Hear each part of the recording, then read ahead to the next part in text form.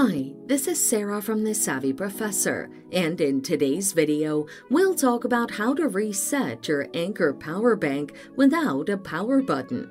Watch the video until the end to learn how to do this and more. Here is a step-by-step process on how to do this.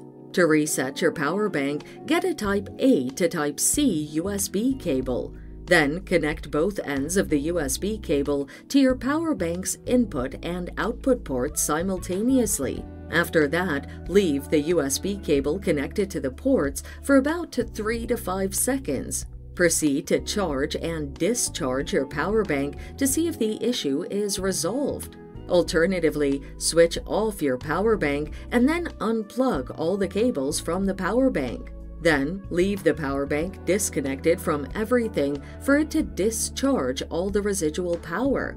Once it's completely drained, plug your power bank back into the electrical outlet and give it a few hours to charge fully. And there you have it. Follow these steps to reset your Anker Power Bank without a power button.